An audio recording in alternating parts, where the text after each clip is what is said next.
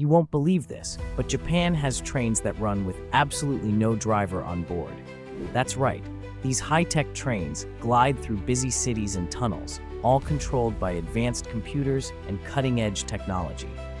The Yurikamomi line in Tokyo is one of the most famous examples.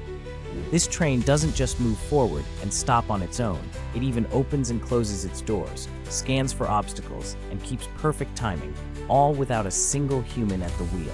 Engineers designed thousands of safety checks, sensors, and emergency brakes to make sure every ride is smooth, safe, and reliable.